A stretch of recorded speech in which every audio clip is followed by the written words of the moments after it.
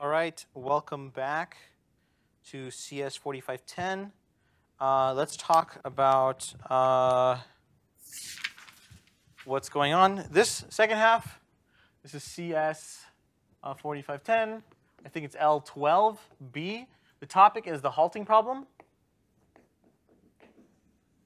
So we just did a little course on logic. We proved that no axiomatic system can be both consistent and complete in a sort of dramatic fashion. Ending the dream of many.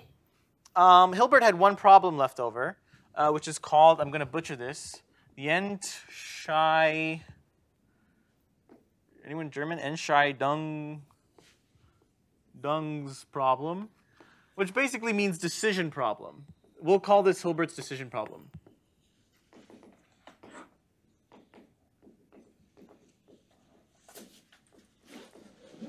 Oops.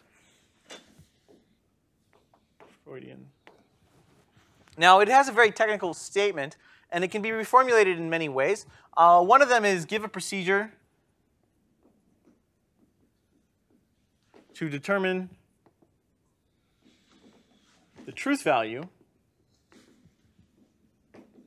of any formula.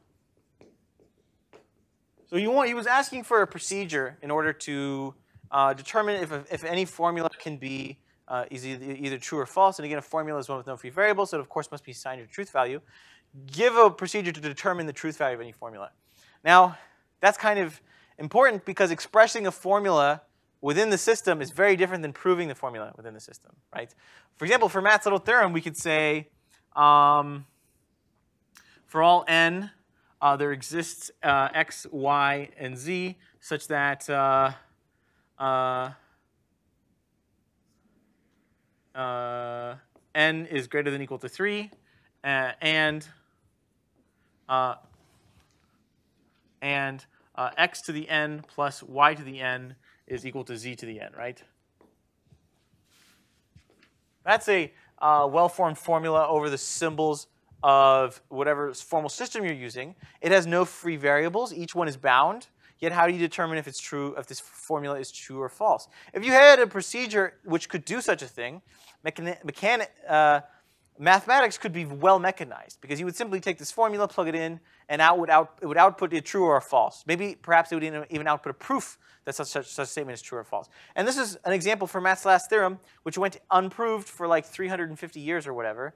And only in 1994 did it become proved, right? So such a procedure is asking a lot, in fact. Because you can formalize basically any conjecture in the formal language, right? This would solve every mathematical problem. Alan Turing basically says no. He says such a procedure cannot exist. And so what does he do? And again, this is sort of the end of our arc. This is a program in history which went from 300 BC all the way to Alan Turing in 1936. So here's basically how it happened. Alan Turing goes to a lecture, and he learns about Gödel's incompleteness theorem. He takes like a special topics class or something under Paul Bernays. And he learns about the incompleteness theorem. He learns about Hilbert's program. He learns about this Entscheidungs problem. And then he goes and he has a little bit of money, and he sits at home and he does the following 3 acts. First, what did I say he did? Make sure I got this in order.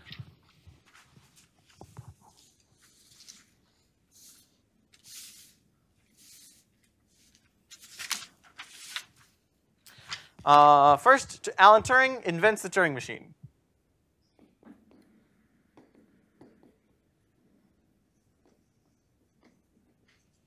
Great. 2, he invents the Church-Turing thesis.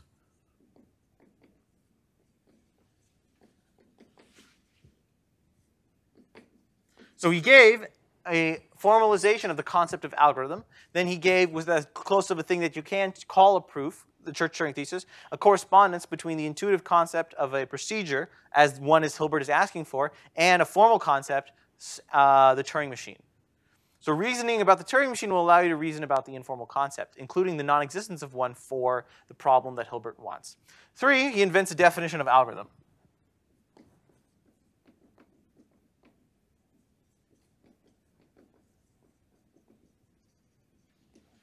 Today we say the definition of algorithm is going to be this class of languages. L is an element of LTM if there exists a Turing machine, which we'll call Turing machine M, which I'll stress this twice, halts on all inputs so that W is an L if and only if M on W accepts, halts and accepts,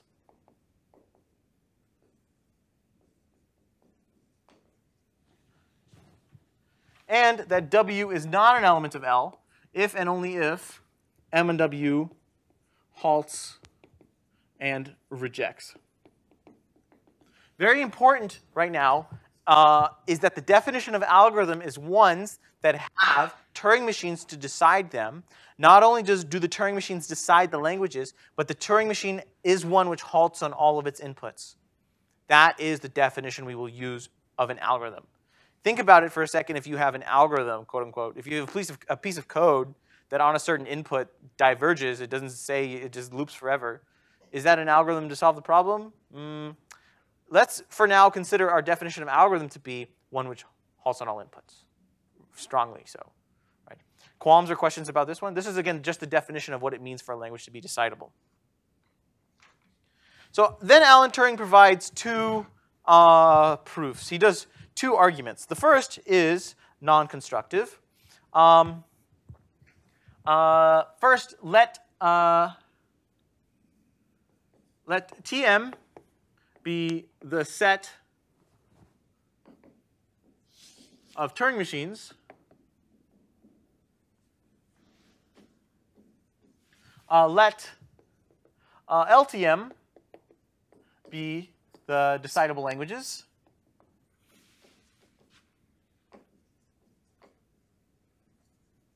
Consider the subset, I don't know, we'll call it D for decider of LTM, which are Turing machines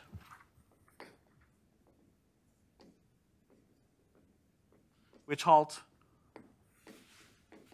on all inputs. First thing we observe, what is the cardinality of D? The deciders.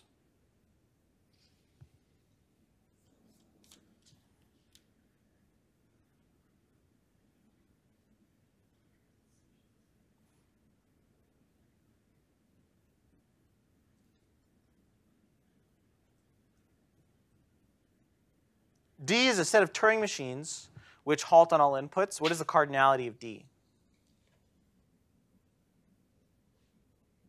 The natural numbers.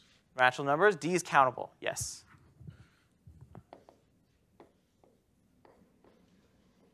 Why? Because they can be described so Perfectly. Perfect, perfect. Every Turing machine has a string description, so there are countably many of them. Perfect, typewriter principle. There exists a bijection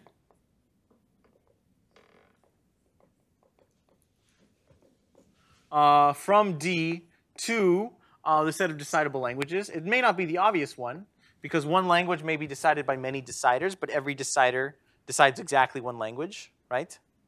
So, but I still claim that there is such a bijection. Perhaps I'll leave it to you to figure out what it is. One decider decides exactly one language. Some language may be decidable by multiple deciders. So certainly, this is, let's not even say it's decidable, let's say it's onto, right?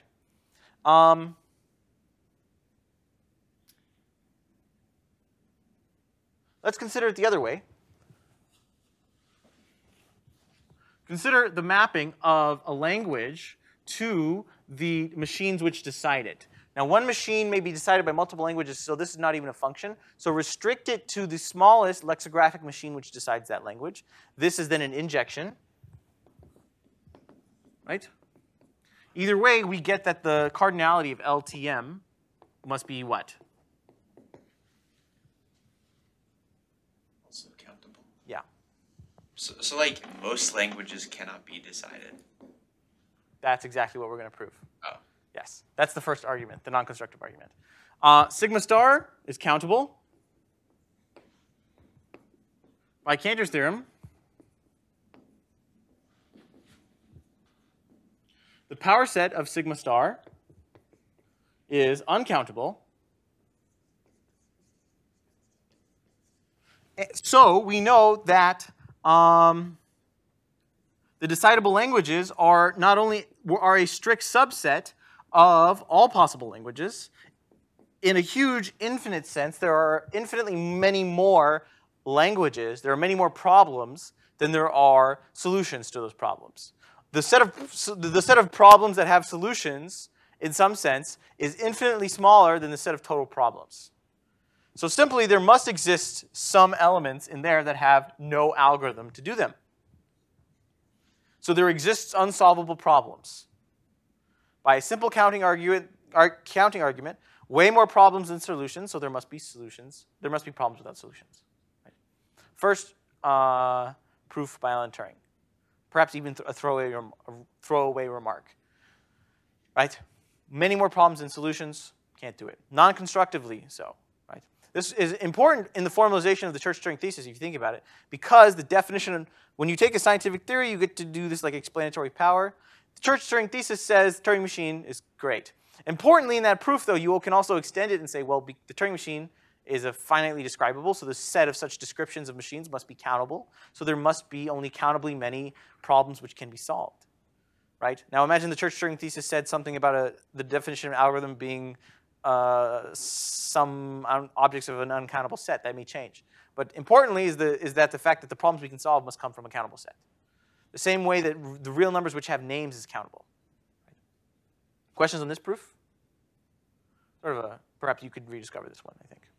The second proof is far more important, and he is not satisfied with this. He gives a constructive problem, which is unsolved. It's called the halting problem. Let halt be a language. Halt is a language which contains pairs of descriptions of machines and words, such that the machine halts on the word. Essentially what this is that, again, machines are machines. They have codes. So take the code of the machine and append to it with some sort of delimiter a word, and then that's the strings that are in halt. If M halts on W, that is a string that is in this language. Now, Alan Turing originally used, you won't believe this, Gödel numberings. Everything had to be done on the descriptions of the machines. Again, we played around, if you notice, with the description of a formula and the formula itself. We evaluated the formula at its own numbering. Here we'll end up doing the same thing. With the interplay between the description of an object and the object itself, we'll be able to construct a similar proof to Gödel's incompleteness theorem. Right?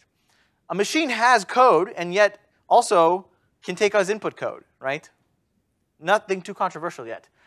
We will prove that halt is an undecidable language. In some sense, halt as a language is not an element of LTM. Questions on the setup of the proof before we get into it? We understand what this language is saying, what the elements of this language are. How does every proof like this go? Perhaps by necessity, these kinds of proofs are usually proofs by contradiction, because how would you do such things? How would you prove the non-existence of something constructively? It's not quite obvious. So we would say, assume to the contrary.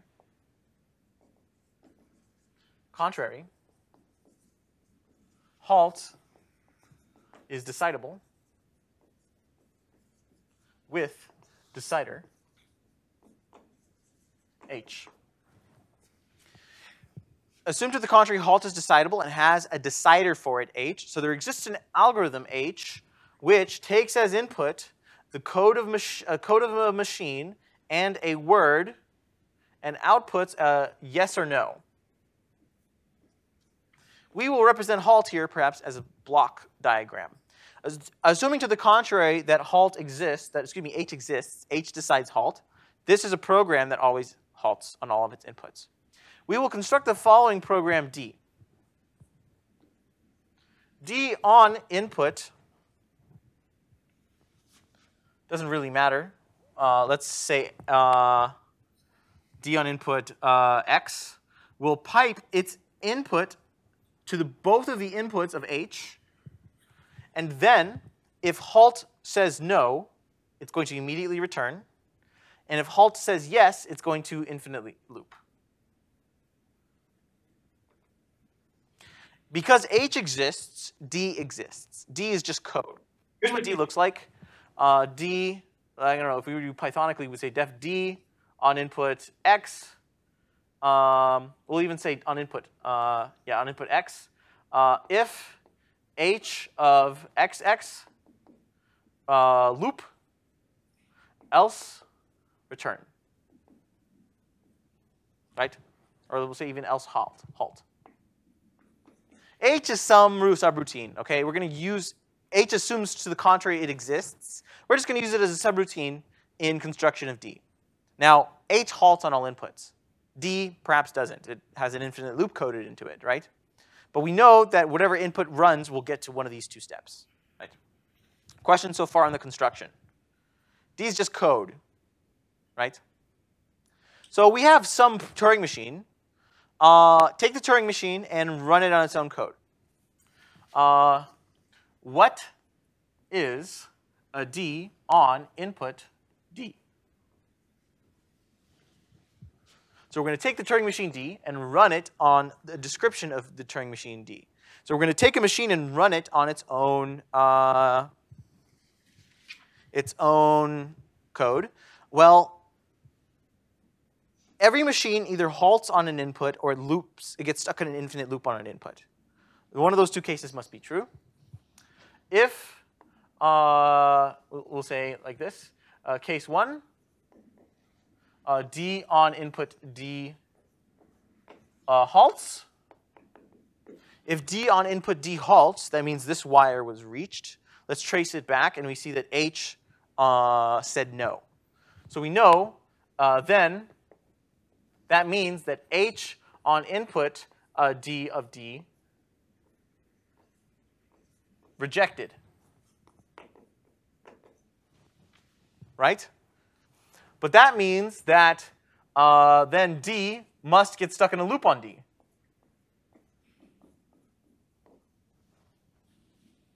Violating the correctness of the assumed to the contrary decider H.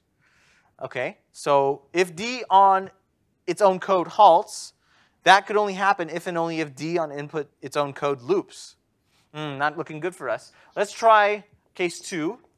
D on input D loops. If D gets stuck in a loop, then what happens? Well, the only place the loop, because H is a decider, no loops exist in here. There's only one place an infinite loop can occur. It could be yes. So if D on input D loops, we know that implies that H on input D, comma D accepts. But H on input D, comma D accepts if D on input D accepts, or excuse me, not accepts, halts. It's a halting decider, halts. Also a contradiction. So we see in both cases that D on its own code halts if and only if D on its own code loops. Right? This is called the halting problem. Contradiction, halt as a language has no decider. Right? Questions on the halting problem? Perhaps you've seen this, some other scenario. Right? So again, Hilbert had this program. He wanted to show the completeness and consistency of all logic, but another point of detail was of decidability. He wanted the ability to mechanize mathematics to prove that there exists an algorithm which can just prove every statement for you if you could formalize it. But here we see that there exist unsolvable problems. Alan Turing proved that the language halt is undecidable. There does not exist an algorithm which takes as input a machine in a word and will always output true or false if that machine halts or not. Right? Again, I want to emphasize the importance of the church-Turing thesis here.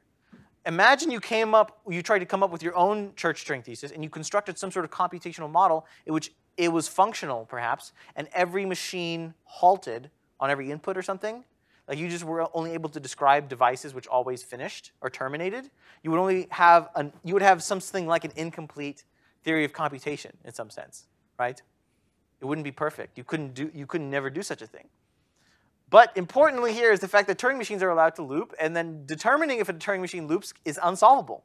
You cannot ever determine if a machine loops or not, right? What's the proof technique used here? its diagonalization. Why? This one we can give a little more explanation why.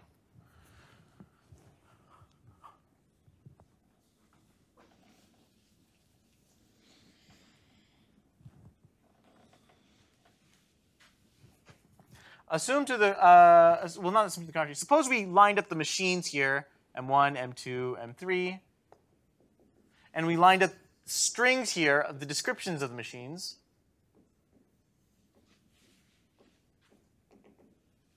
Right? If you ran the machine on its own code, consider all possible machines ran on their own code. Let's say we put a halt here, and we say we put a loop here, and let's say we put a halt here, and we put a halt here, something like this, right? We can fill in a two-dimensional table in such a way. If H exists, then D exists, and therefore you can put D somewhere here, and the code of D somewhere here. And then what happens at this element, right? It's again on the diagonal of a machine running its own code. So we see that again the technique used here is diagonalization. Diagonalization was used immediately by Cantor, diagonalize out of sets to prove uncountable sets exist. You can diagonalize out of Russell used it for to show with unrestricted comprehension. You can consider this set of all sets which do not contain themselves. Gödel used it to evaluate a predicate on its own Gödel numbering, and here we see Alan Turing running a computer program on its own code. It's the same stuff. We still have self-reference, and we still have a negated self-reference. It's still the same technique, in fact, right? The inspiration from Gödel incompleteness is quite obvious. It's almost the same thing that comes up. Really, the great contribution by Turing, not necessarily is this diagonal proof, because once you have a definition of a Turing machine, perhaps you could figure that out, but is rather the Church-Turing thesis. The fact that he invented a formal model to diagonalize over is what his real great contribution is in this paper. Right? Questions on this so far? In fact, the concept of incompleteness and the concept of undecidability are, in fact, related. They're basically the same. We can prove it now.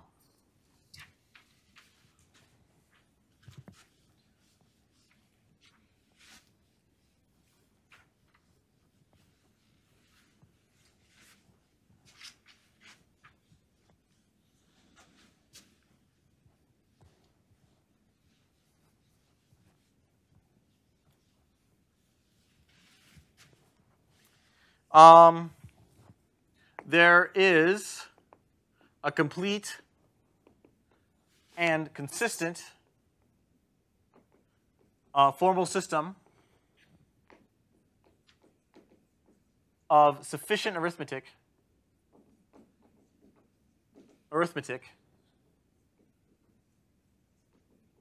if and only if halt is decidable.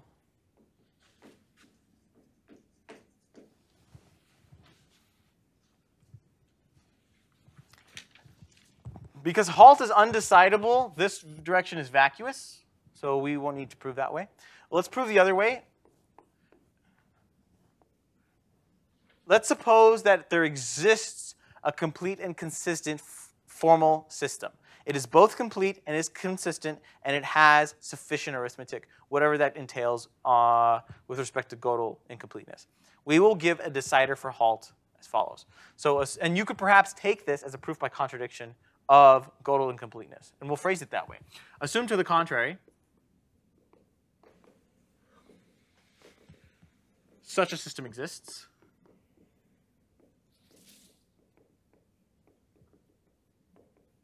We give a decider for halt.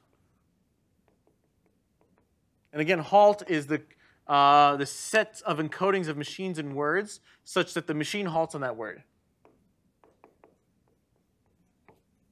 Right. Here's the decider as follows. H on input M and W. We want H to be a decider. It's going to return true or false, right? Build a formula phi from M and W with some free variables x. And now here's the part sufficient arithmetic comes with. A phi of m comma w of x is true if m halts on w, and phi on input m comma w of x is false if m loops on w. Okay? This construction can be done. And in fact, this is where the sufficient arithmetic comes into play. It's just some multiplication and some addition, and you do something really complicated. The x, in some sense, is really just the sequence of steps the machine takes. So you can find of the free variables that. And if those exist, then it's true. If they don't exist, then it's false, right? You just quantify over it. So you build such a formula to be true if and only if m halts on w. Now that we have a formula that is true if and only if a machine halts, we simply are going to brute force search for a proof of this formula. So we have for w, I'll say p in sigma star lexigraphically. This is an infinite for loop. Basically what happens is it's going to be p is going to be in 0, 1, 0, 0, 0, 1, right? There's going to be a loop over an infinite set. If p is a proof of 5mw, except what this is really doing is we are looping over the natural numbers and seeing if p demonstrates the encoding of the formula 5mw, right? If p is a proof of the negation of 5mw, reject.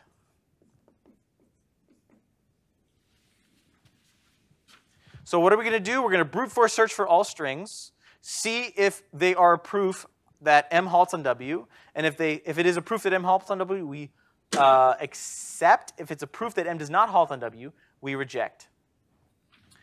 Since we are complete,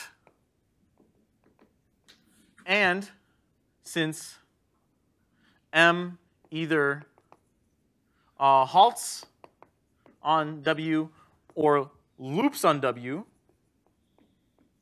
there must exist a p, which is a proof of it. So this loop always terminates, and H is a decider. This is an infinite for loop. By completeness, such a P must exist. Because the loop is total, such a P will always be found, right? Therefore, this for loop always terminates, and therefore, so does this whole algorithm. H is therefore a decider for halt, but this is a contradiction.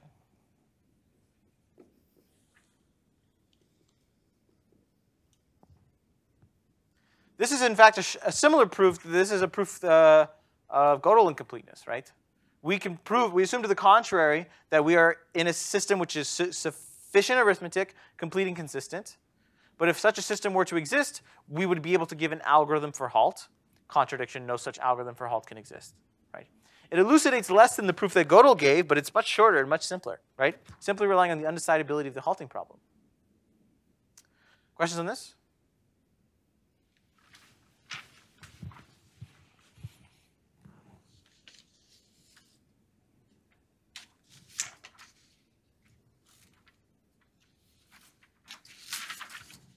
All right, I have one more thing, which is that you may have noticed that certain machines loop on inputs. And you may question yourself, isn't the description of an algorithm perhaps too rigid? We are requiring our definition of an algorithm to be those which have Turing machines which halt on them. A language is decidable if it halts on all inputs. But perhaps this is too stringent of a requirement. consider the fact that you can at least half decide halt.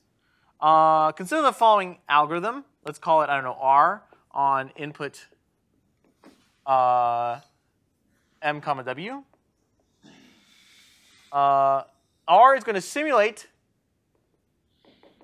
M on W. If M accepts, R accepts.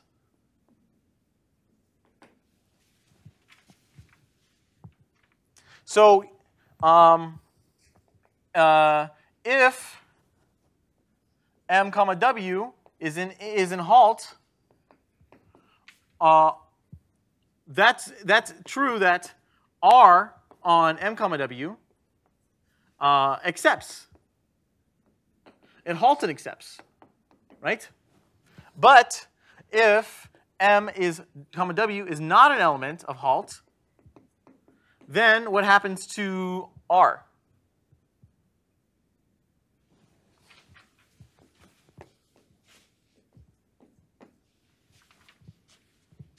Doesn't halt. Yeah, the simulator gets stuck in an infinite loop. So what you're going to do here is you just run the machine on W. If it accepts, great. If it doesn't, well, I mean, too bad. You're stuck in an infinite loop. This is not a decider for halt. This is at least half a decider for halt, though. So motivating that, let's give a definition of a larger class of languages. We say L is an element of L star TM. And these are called several things. They're called the recognizable languages. These are called the recursively enumerable languages. These are called the computably enumerable languages. These are called the listable languages. These are called, there's like 10 names for the same object. I'm going to try to stick with the word recognizable. A language is recognizable if W is an L, if and only if M on W halts and accepts. But we allow this if W is not an L. We allow the M on W to halt and reject or loop. So if W is an L, it has to say yes. If W is not an L, then it can say no, or it's allowed to get stuck in an infinite loop, right? This is a generalization of the definition of a decidable languages. Sometimes these are also called semi-decidable languages, right? So in fact, we can see immediately because halt is not decidable, halt is undecidable, but halt is recognizable by the fact that we built a recognizer for it. We see that this is a strictly stronger class than LTM. Right?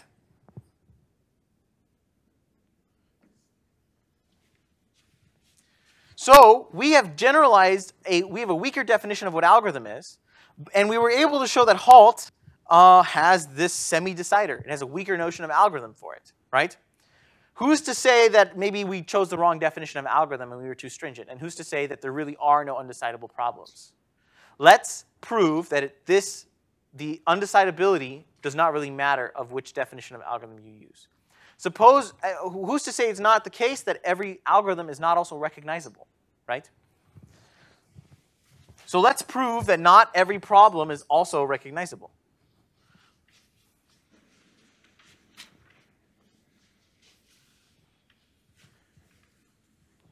It is true, in fact, that every language, now we're allowing algorithms which get stuck on an infinite loop, we can do some interesting things. First off, consider the machine M on input W to just loop. What language does this machine recognize?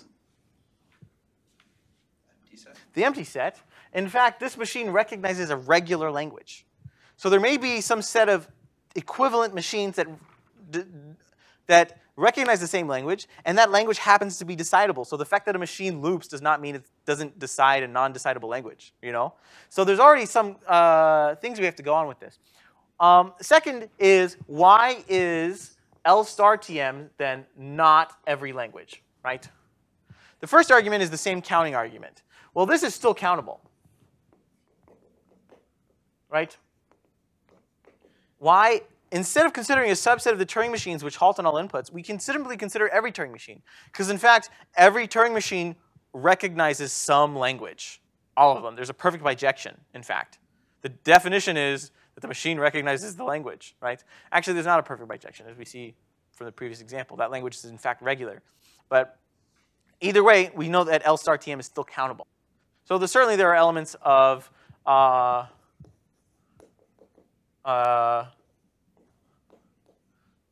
are still problems which cannot be solved because there's still only countably many Turing machines, right? The second thing is, okay, fine. Is there a problem which you can define at least? Can you give me a set builder notation of a problem which does not have a machine to recognize it? Once we prove that, then it should be sufficient to conclude that still, yes, there are, even if there may be undecidable problems, sure, but not only that, there's still even unrecognizable problems. So we'll prove two things. First, two little lemmas, and we'll be able to take the existence of an unrecognizable problem as algebra. We prove that the decidable languages are closed under complement. What's the proof?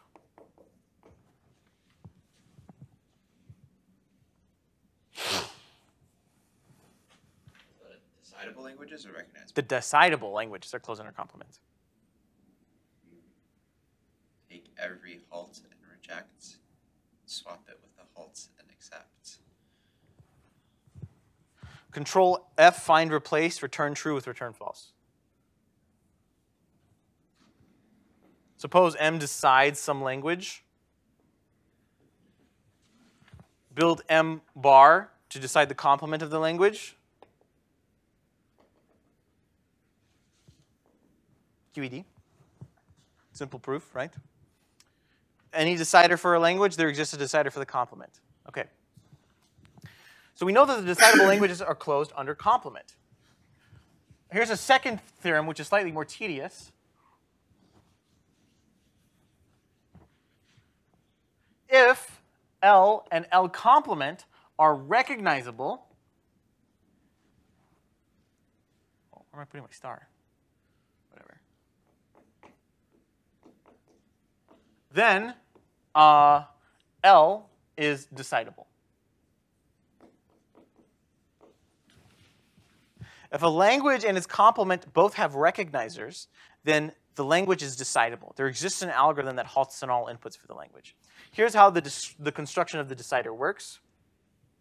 I'll call the recognizer for machine R to be, for a language to be R, and we'll call the recognizer to be R complement. We'll call the machine D, because D is a decider. We know R is a recognizer for L. So if W is an L, we know R accepts.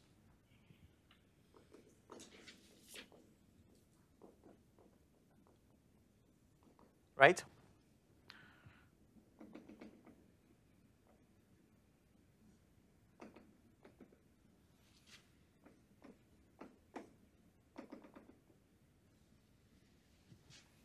If W is not an L, W is an element of L complement.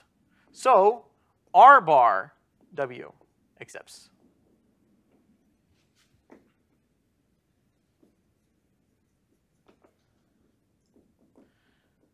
So our decider D is going to take the two recognizers for L and L complement. It's going to run them, and then it's going to accept if R accepts, and it's going to reject if R bar rejects. R bar accepts, excuse me. When you have a recognizer, this little reject wire is kind of useless because the machine is allowed to infinitely loop. If it's in the input, this one will always light up. But only sometimes will it reject, right? So we'll take the good parts. Here's a sentence that needs to be said. How does the machine simulate two machines simultaneously? What if R bar gets stuck in an infinite loop? What do? The trick is that you dovetail the simulations. You run the machines one at a time. You write a little bit of this machine. You see what it did. It made a step. You do it like 10 steps. OK, you run this one for 10 steps. You run that one for 10 steps. You run that for 10 steps. This is a decider because W is either in L or it's in L complement. And even if one gets stuck in an infinite loop, the other must accept or reject it. So we see that D is a decider. Great. We've proven two useful theorems, that the decidable languages are closed under complement, and that if a language and its complement are recognizable, the language is also decidable. Okay? We can use this to prove that a language is unrecognizable through a simple argument. What's an unrecognizable language? Let's see if we can jump to the next step. No guesses? Let's do it. Halt complement is unrecognizable. There does not even exist a semi-decider for this language. There isn't even a half thing that can do this language, right? We gave a decider, a recognizer for halt. It was at least right on the good inputs. There doesn't even exist a machine for halt complement. Proof? Suppose not. Assume to the contrary not. So halt and halt complement are recognizable. But that implies that halt is decidable. Contradiction. Because halt is recognizable and not decidable, halt complement cannot even be recognizable. For if it were recognizable with halt being recognizable, then you may dovetail the simulations of both of those recognizers and contract to build a decider for halt, but no such decider can exist. QED. So we see even our definition of algorithm is not that good, right? Even if you change the definition of algorithm to be super reliant, and I don't agree with the fact that anyone should consider a language being recognizable as one that has a decider for it, has an algorithm. The definition of algorithm ought to be one that has a machine that halts on all inputs. That's what an algorithm should be, right?